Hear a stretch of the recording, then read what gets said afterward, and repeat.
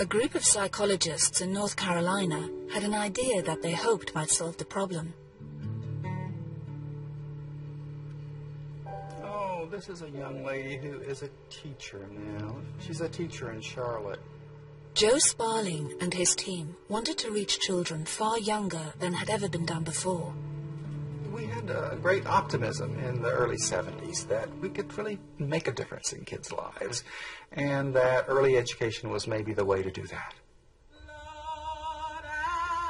The team went out into deprived neighborhoods and handpicked 111 newborn babies for a unique experiment.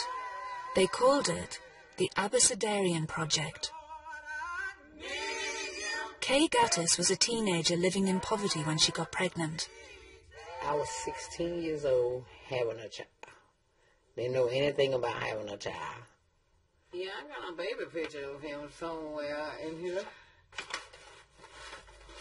Here you go. That's him.